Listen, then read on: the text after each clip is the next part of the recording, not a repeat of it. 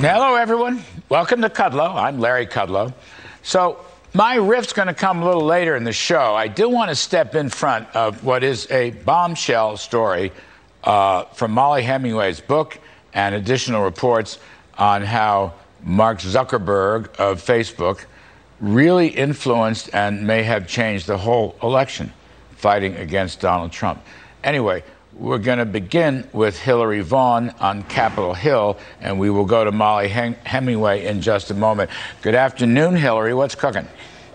Good afternoon, Larry. Well, Mark Zuckerberg almost spent as much money as the federal government did in 2020 to make sure the presidential election went off without a hitch during the pandemic. The government made available $479 million to state and local governments to help them out. Mark Zuckerberg gave $419 million of his own money that he dumped into nonprofits that then put that money in local government election offices. But that is raising a red flag because a review of where that money went says it was used in a way that helped turn out the vote for President Biden in 2020. A new report details how Zuckerberg's cold hard cash could have influenced turnout in key districts. The Foundation for Government Accountability found that in battleground state of Georgia, more money was poured into counties won by Biden than Trump. The dollar difference is huge. $29 million went to Biden-won counties in Georgia, about $7 spent per registered voter there.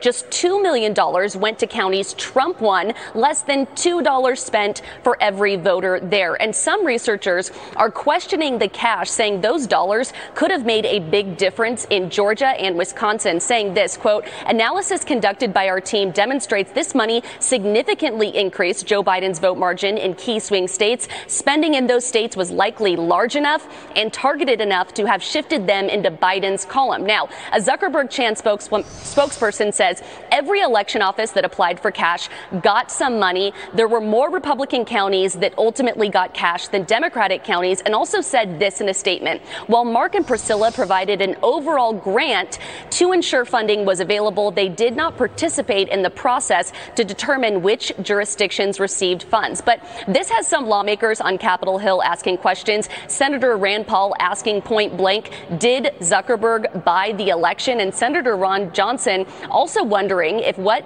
Mark Zuckerberg did was legal. Larry. Yeah, Hillary, just two quickies. From my understanding from reading Mollie Hemingway's work and also her colleague, William Doyle, that it wasn't so much whether it was a Democrat district or a Republican district. They poured money into swing districts and turned them, helped turn them against Trump and for Biden.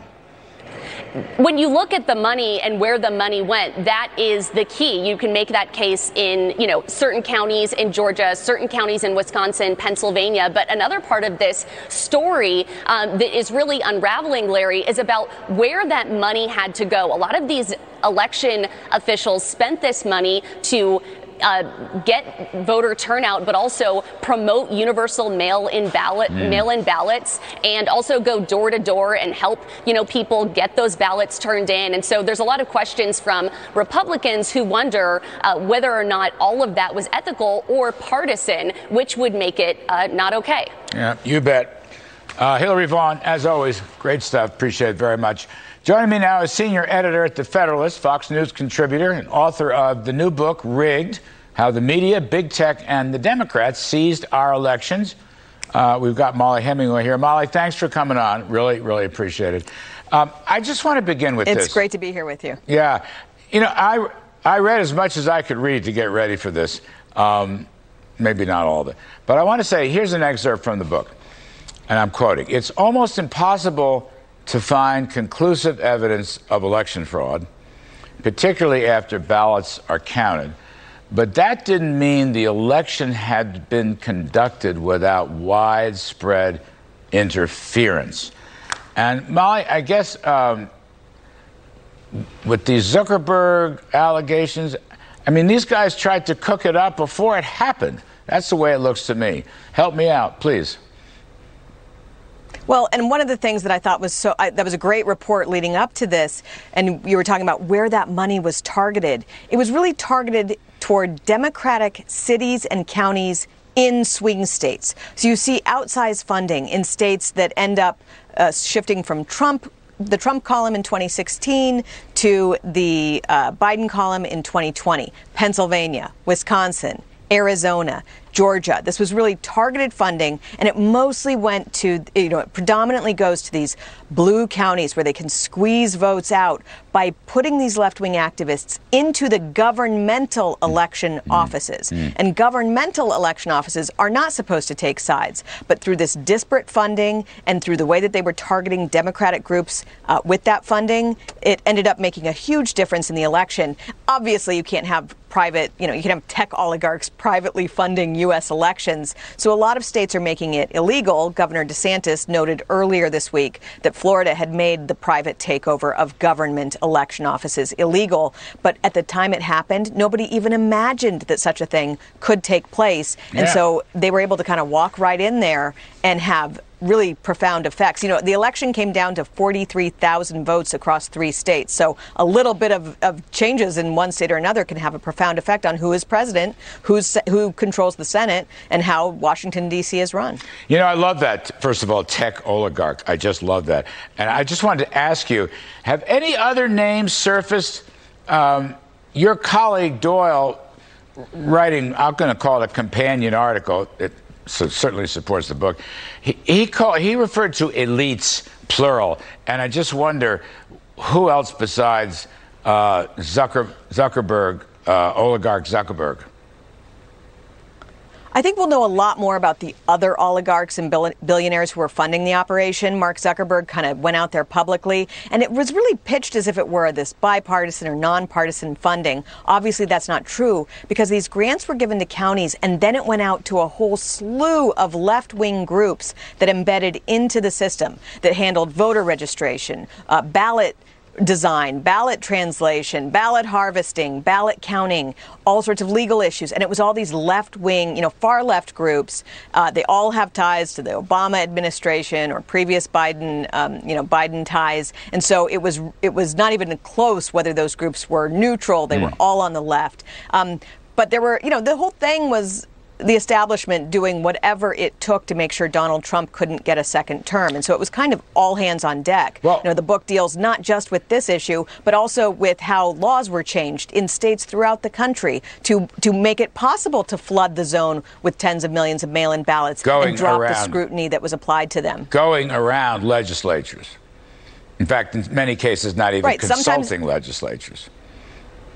Right. So you're supposed to, according to the Constitution, the legislature is in charge of that. Frequently, that didn't happen at all. You would have these Democratic law firms and their allied groups sue a friendly Secretary of State and get them to settle and agree to these really profound changes in election laws.